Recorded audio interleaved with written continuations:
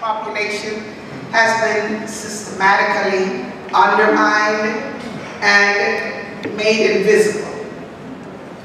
Over the years, as I have worked with university students and visitors to our Afro-Caribbean Museum, I have become increasingly aware of the lack of knowledge regarding the Black presence on the Isthmus of Panama.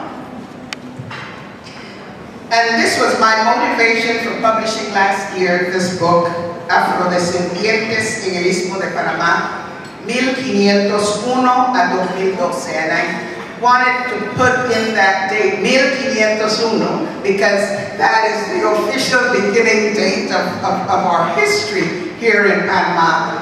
And I wanted to emphasize that we have been here from the very beginning. And I cited historical works that confirmed the presence of Black Africans on the Isthmus of Panama from as early as 1513. I'm sure we were here before that, but at least this is some documentation that we do have. And the successive influx of Black Africans in the next 3 centuries as the African slave trade acquired global dimensions. Slavery was officially abolished in Panama in 1851, and then came next waves of Afro-Caribbean immigrants to work on 3 main projects. We had first the Trans-Isthmian Railway between 1850 and 1855. Then we had the French Canal effort between 1880 and 1889. And then the construction of the canal by the Americans between 1904 and 1914. And for all those projects, Afro-Caribbeans, West Indians, migrated to Panama. Now in this presentation, I will cite some of the Afro-Panamanian authors and particular portions of their works that reflect some aspect of the Black experience on the Isthmus of Panama. I have made an attempt to cite works that draw from 4 literary genres, and I'm not getting into literary analysis. It's just a matter of saying, here, this is what is available. You know, I've chosen for poetry, drama, the short story, and novel. And most of my citations are from works written in Spanish. So, you know, this will sometimes be a bilingual English-Spanish presentation. As the European nations, Portugal, England, Spain, and Holland intensified the African slave trade, Panama became an important destination for receiving this human cargo and for distributing it to other parts of the Americas.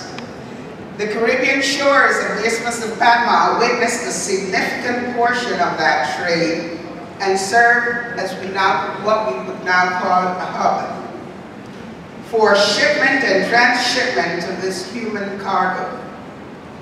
After Panama became an independent republic in 1903, the historical memory of the role of the Isthmus in this human tragedy was systematically undermined or erased.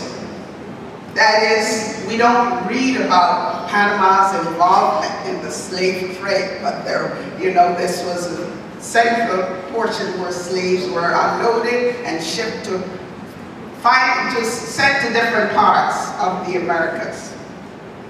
If we examine the history textbooks used in this country, we'll see little or no references to the fact that the slave trade had a significant impact on the Isthmus of Panama. So much so, there's a significant portion of the population that believed that Black people came to Panama. The only Black people that came to Panama were those that came from the Caribbean for the railroad and for the canal. The memory of those who came with the slave trade has not been kept alive. It's only been in recent decades or so that there is a beginning to be a general acceptance of the slave trade and its effect on the population of Panama.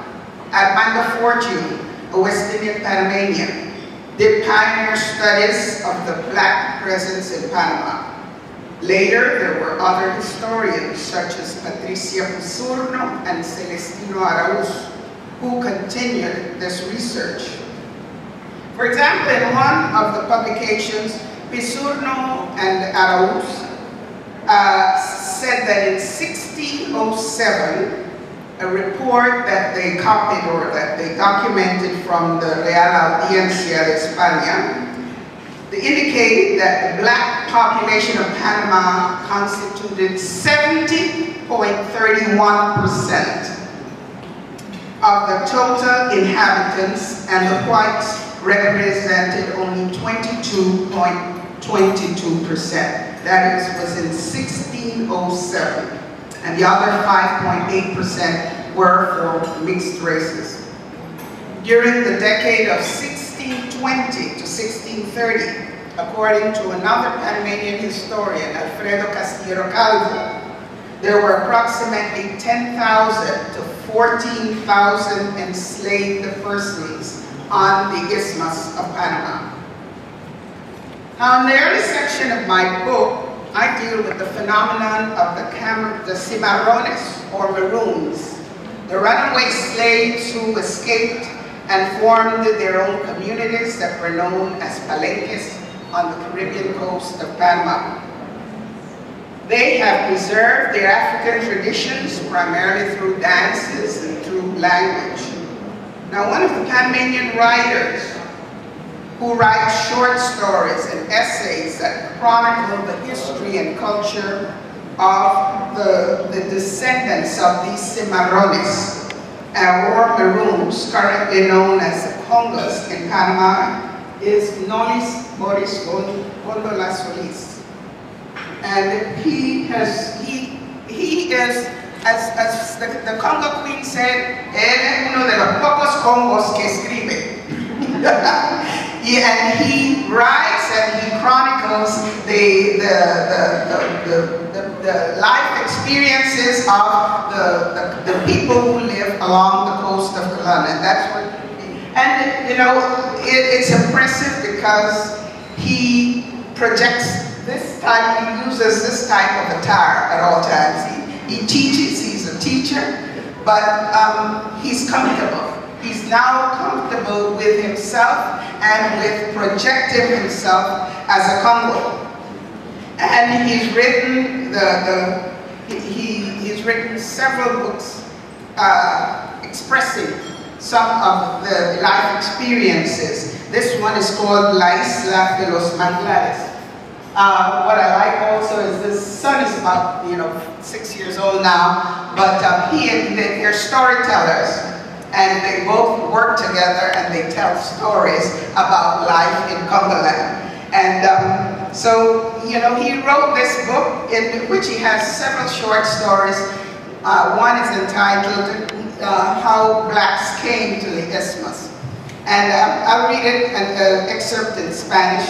It says, en 1509 fundan Nombre de Dios y luego de muchos trabajos, casi un siglo después, se mudan a una hermosa bahía que los proveía de mayor seguridad, a la cual llamaron Portobelo, donde construyeron varios castillos, San Jerónimo, Santiago de la Gloria, fortificaciones como San Fernando y San Fernandito, San Cristóbal, la Negrería y Alto del Perú, los cuales no les servirían de nada, ya que serían víctimas de los piratas y corsarios y posteriormente de los negros cimarrones en el camino de cruces.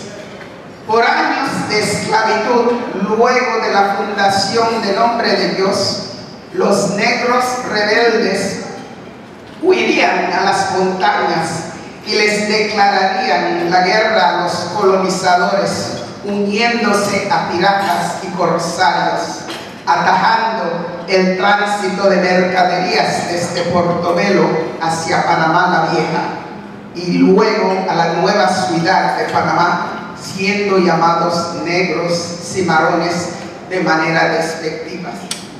So the Cimarron group really presented problems for the Spanish. And you may have heard about Bayano. He is proclaimed one of the kings, or the king, and Spain had to negotiate with him in order to so that the Cimarrones wouldn't be attacking the convoys of Spanish merchandise. In the end, they played a trick on him and poisoned his followers, and he died, I think, in Spain.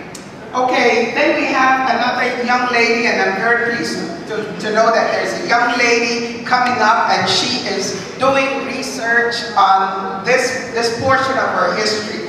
She's published a book called Camino Amariato, and in that book, there's a story called El Viaje, which tells of the preparations that were being made in a convent, and this is old Panama, where there were many convents, and they were awaiting the visit from Morgan the following day. You see, piracy was a scourge that left its strong imprints on the isthmus during the 17th century. Some of you will visit the ruins of old Panama while you're here, and that was attacked and destroyed on the 28th of January 1671 by the famous English pirate Henry Morgan. Now, Melanie Taylor, in her book Camino Amariato, writes a short story entitled El Viaje, which describes the setting and interaction of female slaves who lived in one of the Catholic convents of Panama Viejo. On the rare occasion when they got together, the older women would share their experiences of crossing the Atlantic on slave ships. El olor nauseabundo de las